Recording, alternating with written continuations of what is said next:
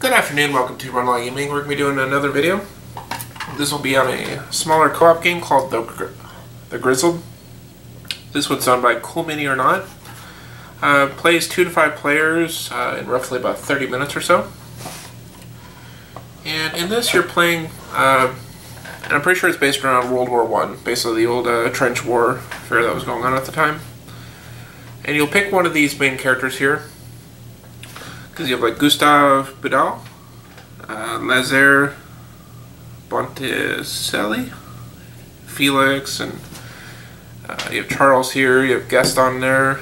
So each of these characters are going to have a little bit different of an ability. You're going to see what looks like a 4-leaf clover, which is considered to be their luck charm. And this one has a gas mask, this one has a rain, this one has a bullet, snow, whistle, the nighttime. And what they can do is they can use this ability in order to get rid of a card in the center. Once they use that, they flip over the card. They no longer have the luck charm, but they can gain it back at another point. So we're going to probably just going to demonstrate 3 players. So I'll probably just give out these 3 cards to different people, and we'll kind of go over what they do in a little bit.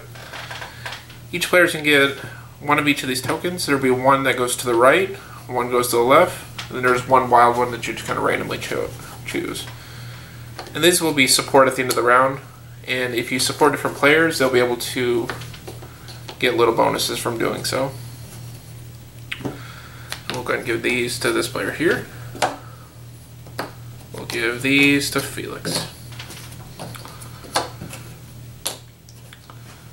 And we'll go ahead and take these ones out of the game for the rest of it. These are speech tokens. At the 4th phase of the round, as long as you have not been eliminated, you're going to get a speech token, whoever the current leader was. We'll say in the case of this one, if they make it to the 4th round, they're going to get one of these speech tokens, and what they can do is they can give a speech and it allows everybody to discard a card, depending on which card was chosen. So they're very powerful. As long as you're able to hit the cards that are in people's hands. I'll go ahead and set these aside for now. These are where the different cards are going to go. You have like the tomb here, which is where most of the deck is going to end up going. And then you're going to have the piece here, which is what you have to clear. And once you clear this off, if no one has any cards in their hand, at that point you win the game. So this is pretty much like, if this one gets cleared first, then everybody loses. But if this one gets cleared first and everyone loses their hand, then you win. So this is kind of your win and lose condition here. These are some examples of cards that you could encounter. As you can see, they have different characteristics on it. Some of them will have symbols at the top. Like this is like the most powerful card out of them, because it has every single condition. Like in this case, it has a whistle, a bullet, a mask. It has night, night, rain, and snow. Whereas this one just has a bullet at nighttime. This one has a mask and snow. This one has a mask and rain. This one has a mask, a whistle. So these are the different conditions that could come up according to what ends up being played. There's also this little red symbol, which you'll notice. And the red symbol basically means it's a trap card.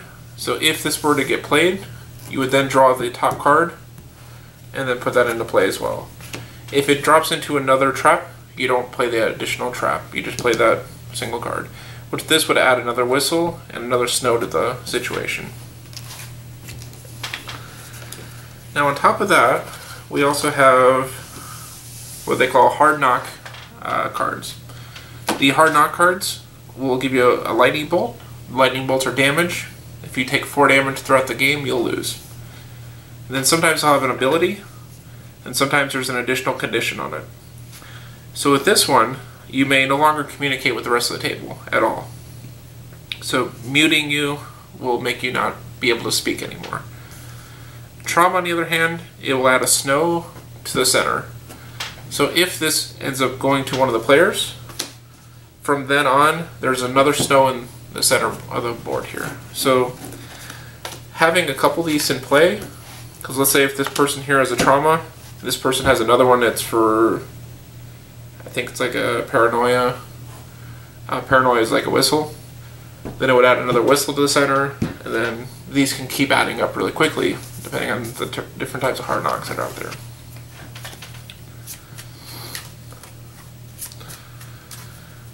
And at that point, you're going to go ahead and shuffle everything in. What we're going to do to set up the decks is you're going to take 25 cards out of the entire pile here. You're going to put them on this stack here. As I mentioned, if you clear all the cards in this stack here, by the end of the game, the players will win, but they also have to clear everything in their hand. So if you draw too many cards, you could end up losing due to that as well. Which should leave 34 cards in this stack here. And that'll be the two different stacks we're dealing with here. Once the card on the bottom is shown on either side, that could cause a win or lose situation depending on if all criteria are met. So we have Felix here, Lazare, and Gustav. We'll have our speech tokens here in the center. And then at this point, the leader will then choose any number of cards that they want to draw for each player. So they could choose like one card, and if he does that, each player will start with one card. Now, that might be very easy to succeed here with, but the problem is at the end of each round, for every card that's in each player's hand, you're going to take one of these cards and put it in this deck here. There's a minimum of 3 cards that will be put into this. So, if each person takes one card, that means at that point, you're not really taking enough out of this deck to actually make a difference. But let's say if I were to take out 3 cards each, so we knock out 9 cards out of the 25, anything that's left over at the end of the round, we're going to be pulling that many more cards over. So you do want to kind of do this in a decently quick time frame, but you also don't want to do so much so that you end up hurting your team with that. So you have to take a little bit into consideration as far as that goes. So at this point, this player here is going to determine how many cards they're going to draw. And they do have a pretty neat little play rate here. And I'll kind of go over the different steps as far as how the game plays. So this first preparation phase here, you're going to deal the number of trial cards. The trial cards are these. You're always going to draw to these unless you're putting some of these over here at the end of the round. So you'll deal your trial cards. This will be based on the number that this player here says. So they can say like 1 to 5. So if he says 5 cards, each player can get 5. But whatever they have at the end of the round is going to cost them. So unfortunately, you don't want to go too high with it, but you also don't want to go too low with it. But that's this first phase here. The second phase here is the mission phase. You can do one of a couple different things. Either you can play a trial card, so you can play one of these cards from your hand, and as I mentioned, they have different symbols on it, and they also have different times a day. So there might be like rain, there might be nighttime, there might be snow. But there's different times a day on it. And depending on which one is played, it's going to go into the area here, which is no man's land. In no man's land, if there's ever 3 of the same condition, let's say there's 3 whistles. If there's 3 whistles, at that point, the mission ends, and then they fail the mission. As long as you continue pushing on, and you don't fail the mission, then you'll have different things occur by the end of the round. You can, instead of doing a trial card, you can use a good luck charm. So you could spend your good luck charm. Let's say if I want to get rid of a whistle, he can flip himself over and take a whistle out of no man's land. And that might be really beneficial if you think that the whistles are going to cause you guys to fail the mission. The next one is use a speech. Now how speeches work, after the 4th round you're going to gain one of these speeches as long as you guys are still in the game. So let's say if Lazare here gained a speech from last round. If he uses a speech, he can declare a particular type of thing. Let's say he says whistles. Everybody can then look at their hand, see if they have a whistle in their hand. If they do, they can discard it from their hand, which can be very beneficial, but unfortunately you can't really tell other players what you have in your hand. So he does kind of have to guess a little bit as far as what cards might be good or bad, depending on what they currently have there. And the last thing they can do is withdraw and play a support tile. Now if they withdraw, they're going to pull away from the battle and no longer be contributing to the no man's land here. And then at that point they'll play one of these tiles. Let's say if I play this one. In this case it says to the right.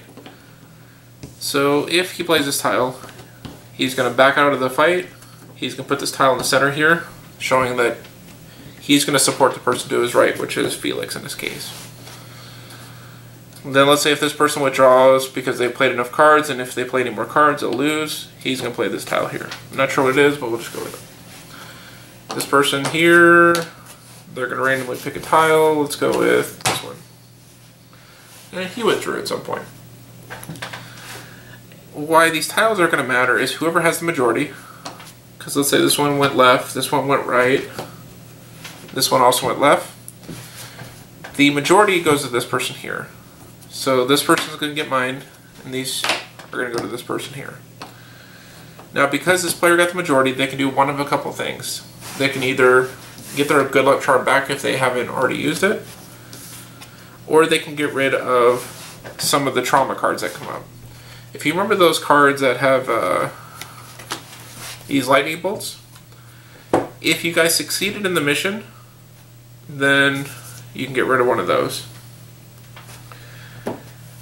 If however you guys failed your mission, you can only remove one of these, but if you succeed in your mission, you get rid of two of these cards. So these can be really powerful if you guys succeed, because then you can get rid of a lot more of these status effects. And the status effects can be very, very detrimental to the group on future missions, because they don't go away at the end of each round. They're going to continue with you depending on which ones came up on it. So we're going to kind of go over a few rounds here. So we'll give this one back, we'll give this one back, we'll give that one back. Just to kind of give everyone a little bit better of a feel for how the game's going to run. Oh yeah, and sorry, the last phase. So as I mentioned, the third phase is the support. If you succeed or fail, you're going to get rid of either status effects, or you can reactivate your charm. So if you got rid of your good luck charm, that is a good way to get rid of that as well. The last thing is the morale drop. At that point, you're going to add these trial cards to this deck here. It's a minimum of 3. However, it adds equal to the number of players.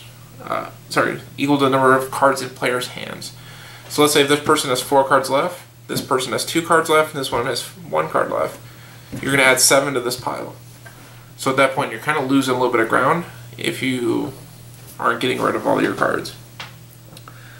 This will also be a good time to then change your leader, and then that's going to keep going around clockwise.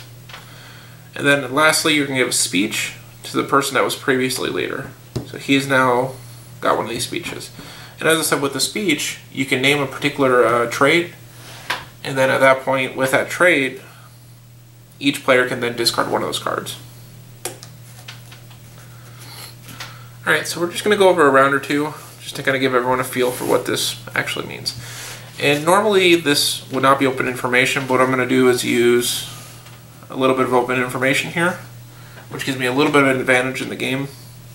But generally, each player is going to be playing their own thing, normally.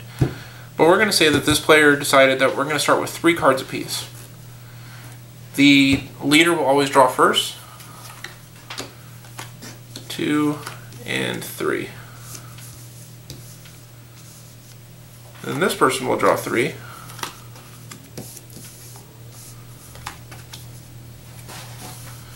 And then this person will draw 3. Now, none of the players know it yet, but as you can see, there's going to be a lot of nighttime stuff. Now, no one actually knows this other than the fact that I'm actually showing everything. But at this point, we have no man's land. And starting with the team lead, he's going to be able to choose to do one of those 4 actions. He can either play a card, he can use his good luck charm, or he can use a speech, which he has no speeches yet, because that only happens at the end of the 4th round, and in the 1st round, no one has a speech. Or they can withdraw and then play one of their support cards here. So, at this point, He'll be the first one. So let's say he's going to drop the Knight a Day. And he also has this card here, Tyrannical. And if he takes this one, he takes a mission leader role and then keeps it, preventing the distribution of speeches. So if he plays this card, it's going to have him have that particular downside to it. So this person knows now there's a snow and then there's a nighttime. So if he plays any of these knights, it's going to get a lot closer to actually losing if they do that. So what he may end up doing is going with this one here. So this will add a bullet and a whistle. So right now they have one bullet, one whistle, one knight, one snow. So it's not a terrible situation yet. Now this player here can do one of a couple things. He can either give himself a phobia, which will then put down a whistle, which could increase the chance of them losing. Or he can go with a knight and a bullet. If he plays his trap card, he is playing a little bit of a risky maneuver, because if the top card on the deck is either a nighttime or a bullet, they're going to lose due to that.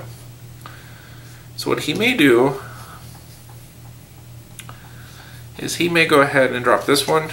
It's a little bit less risky in this particular scenario, because this is going to drop that. Otherwise he could have dropped this whistle here. Or he could have used his good luck charm, and that might actually not be a bad idea either. We'll go ahead and say he dropped this first, because he may just use that next round.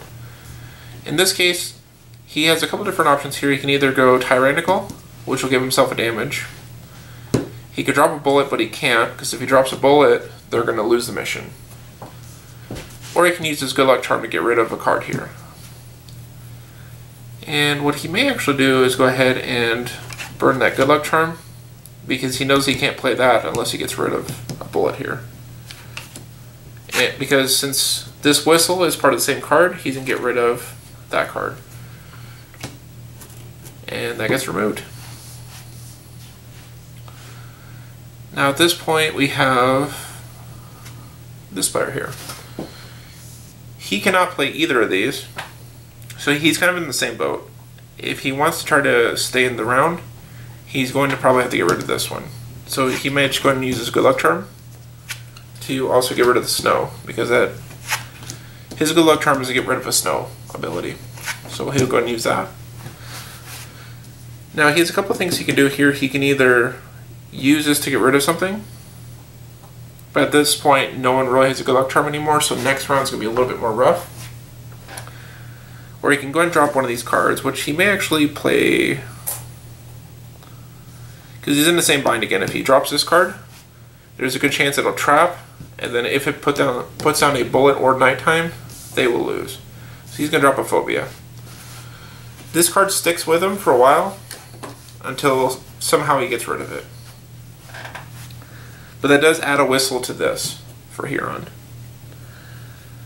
Now with this character here, he's probably going to go ahead and drop another one of those. So in this case now we have two bullets, a knight, and a rain. So he can drop either one of these without too much worry. So he'll just drop the mask, because in this case it doesn't really matter too much to him. And on this particular situation, he really doesn't want to play this, because if he does, they automatically lose due to bullets and nighttime. So he can either burn his good luck charm, which we may just go ahead and do that to get rid of this one.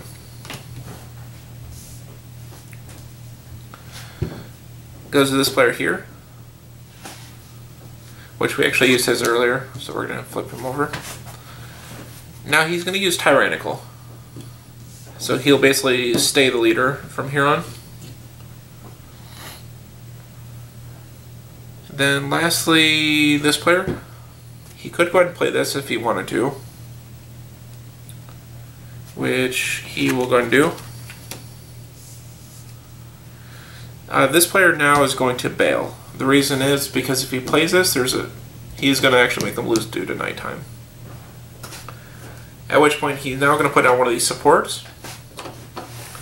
Let's say he's going to drop And at this point, he left the mission. So he'll have 1 card in his hand. This player here has no cards in hand, so he's going to go ahead and bail out of the mission. We're going to drop that one on him. This person's then going to drop out of the mission as well because he has no cards in hand. Now once everybody's been withdrawn, at that point you can reveal all your supports. This one went left, this one went right, but this one also went right. So they're going to switch, and there. So this person has the majority. They did succeed because they did not actually lose the mission on this one. These are all going to go away.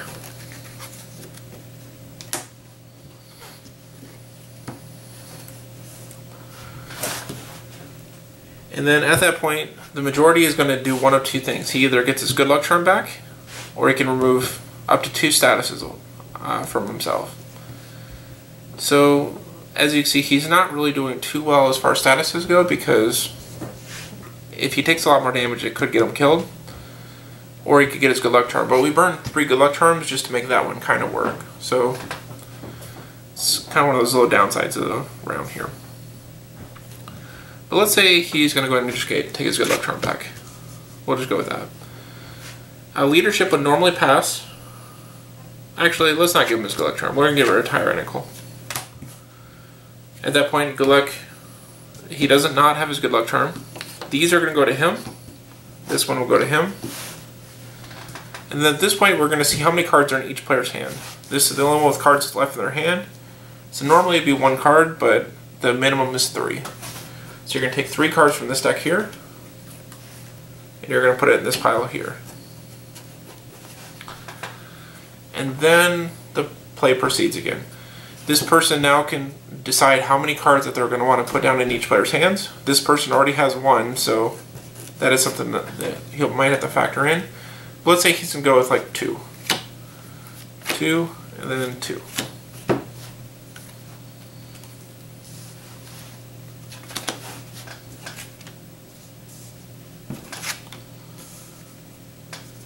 And this is a pretty bad card that could come up pretty soon as well. Now, the thing is, no one really has any of their good luck charms left anymore. So it is going to be a little bit more difficult for them to get rid of things in the center. Oh, but they did get a speech off of this. Now, I said no one actually knows what cards are in each player's hand. I leave it open right now, mostly due to the fact it's a little easier for explanation purposes. So if he were to declare one of these cards, he's probably going to choose one of the symbols or one of the types of things. So he can either declare snow or bullets, or rain or whistle. Now if he declared, like, say, bullets, then 3 cards could get discarded here, which would be really beneficial. But let's say if he said whistles, you're only going to get 2 of these. If he said rain, he's going to get 3. If it's snow, he's going to only get 3 as well. So, I mean, there's a lot of different ways about playing it, but since you don't have a lot of knowledge of what's in each player's hand, normally it won't be very beneficial as far as that goes, and it's hard to really determine which card you want to use the speeches on. But this is going to just be rinse and repeat over and over and over. And as I mentioned, there's automatically 1 whistle in play now due to the hard knock card that's here. And the only way to get rid of these cards are to get support from other players. So sometimes people may talk with each other to figure out who's going to get support this round. And as long as 1 player gets majority, that player is going to be able to get rid of stuff. You know, some of these phobias, well, not phobias, but the hard knock cards that they have. Because each of these are a little bit different and can sometimes be, you know, different issues that come up. Like Fragile here, other players cannot withdraw as long as they have any cards in hand. So as long as I have this out, none of the other players are going to withdraw. As long as they have some sort of cards in their hand. So they're going to keep pushing a little bit harder because your character's fragile. This one's Prideful. You may withdraw only if your hand is empty, or if you are the last still on the mission. So if I have Prideful out, this may force me to keep playing until either I lose or until I'm out of or I'm the last one on the mission itself. So there are different little situations that could cause as well. And there are a lot of these cards, and as I said, if you get 4 of these lightning bolts, you are eliminated. So, and then the entire game is over if one player gets eliminated. So you kind of have to play around a little bit with that, and you have to kind of watch how much damage you've taken, as well as kind of watching what's in the center of the board. Because if the center of the board gets too bad, then you could lose due to that as well. As I said, once this pile here is clear, so once you get to that last card, and if no one has any cards in their hand, you'll win the game. But as I said, alternatively, if this card ever gets revealed because this pile goes away, then you lose the game. So it is a little bit of a time constraint, because you have to kind of do it a little bit quicker. So if you take too few cards in this, you're not going to get rid of it quick enough. But if you take too many, it's going to make this pile move over here a lot quicker as well. Because let's say if we had 5 cards in each player's hand right now, 15 cards could move over, which is a huge section of the deck. So let's say if we all took 5 cards and then we all withdrew, that could be really devastating really quickly. So, but yeah, that is the game of the Grizzled. Said it's by a Cool Mini or not, and it plays fairly quickly. It's like 30 minutes or so, so it is a very quick casual game, but it is a little bit more brutal as far as co-op games go. So I do hope you enjoyed the video. If you enjoyed this one, watch next week. We should have another video coming out as well, and we'll go over another how to play video of another game. Otherwise, thank you for watching Rundlii Gaming. You have a good day.